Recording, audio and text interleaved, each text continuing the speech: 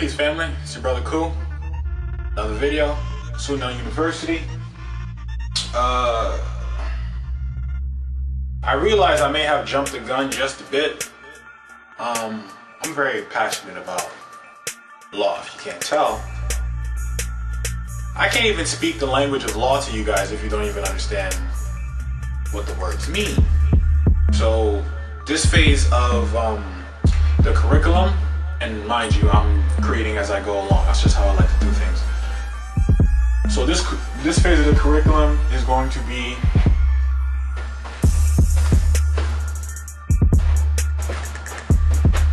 well, before we even get into that, I just want to read over this part right here. This is a verse out of the Bible, Genesis 1. I may have said it word for word, but you get the principal gist. First was the Word was God, the Word was with God. First was the Word. What is the Word? Clearly we can understand the word can mean a multiple of things, not just in terms of words that I'm speaking. It could be anything like an action, a vibration, a sound, a boom, or a bang. Okay? That could be the Word. We are literally the Word in flesh. So this shit gets deep. Like, if you really take it into essence, what we really are, if you really want to define what we are, because it's been a long time where no one can define, like, we're undefinable. You can't define what we are. I can define what we are. I can define it pretty clear. We are the spoken word of God.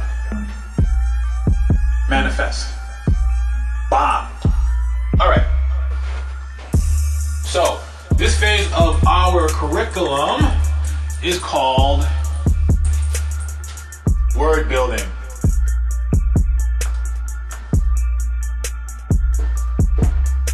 Word building. All right, because first was the Word, so we need to attack the motherfucking Word. All right, and since we are the Word, it will be very easy for us to perceive what the Word is once we have a look at the Word. And mind you, when I say word, think about this. Me, myself here, in this vessel, currently right now, is living proof that I am the spoken word of God. No other man could have made me like this. And I'm not talking about my vessel. I'm talking about the spirit that operates this vessel. The spirit that operates this flesh is not man-made. So it's the one thing that we know for a fact cannot be built or created or rewritten by man. The flesh, okay? And the spirit that operates within. So everything outside of that, everything outside of self can be manipulated, can be turned, can be made a different version, but this does not change. It's constant. No matter what, my words will never change. And when that verse said that, my words will never change. My words. Okay. If it says my words will never change, and mine would be God saying that, right? God saying my words will never change? What the hell is God's words? We are the words of God. We are the words of God. We are the spoken word. I like that shit. We are the motherfucking spoken word. Alright, so we're gonna get into this breakdown. Let me see now. Okay. So, beginning with words. Let's start breaking down words. Let's start breaking down words. First word I'm gonna start with is nationality. I don't know how many of you are familiar with the term nationality. Maybe this is the first time you've heard nationality. If it has, I'm glad I can be the first one to bring that name into your consciousness. Nationality. When you think about nationality, right? You think about people from different places on the planet that we call today Earth, okay? And Earth is not the name of the planet we're on. It's the name of the planetary position of the planet we're on, okay? So this planet's name is not Earth. Earth is the position of this planet. Deep. So, nationality. People of all different types of nationality live on this planet. All right?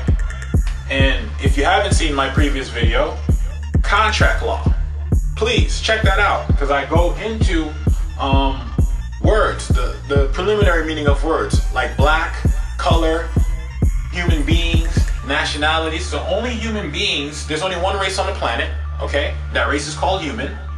Humans with the blank eye, okay? Hue. Hue. What is hue? Hue. Let's go. See, I gotta get this, man. I gotta get this. We look at the regular term, human, right?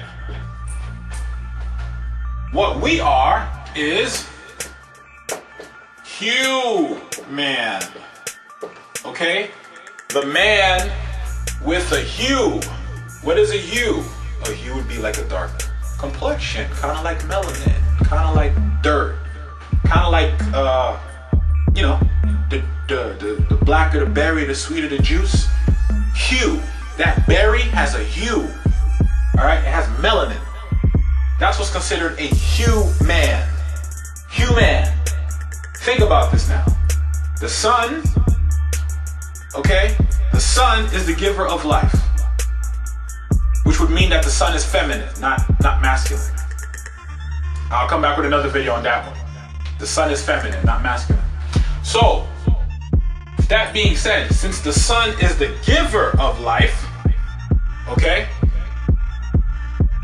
that means that the only natural beings of this planet would have to be of the sun itself, because the sun is what gives this planet, all living entities on this planet, energy.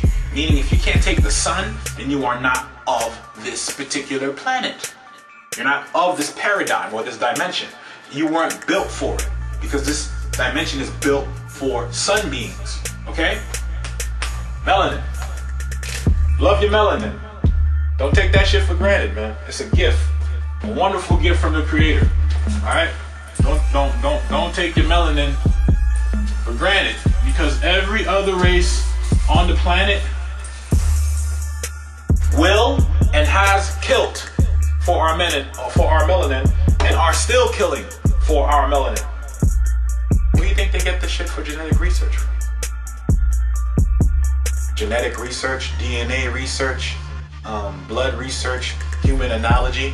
The only way to understand human analogy would be to get the prime species.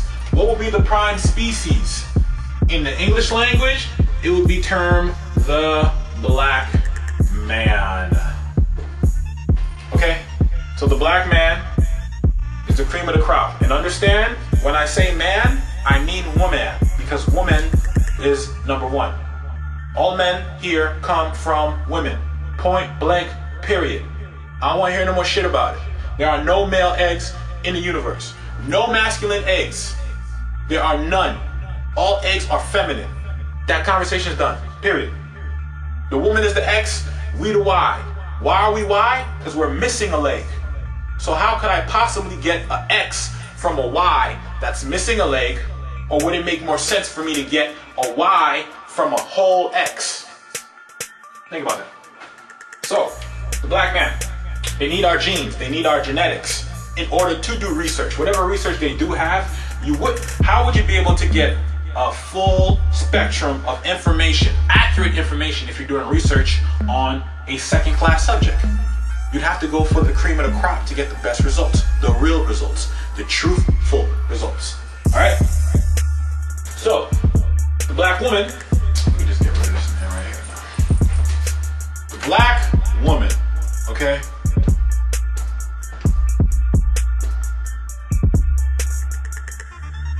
All right?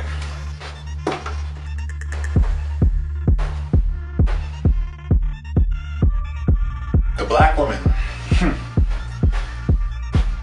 the bringer of life, the giver of life, okay? So, and like I said, that'll be another video.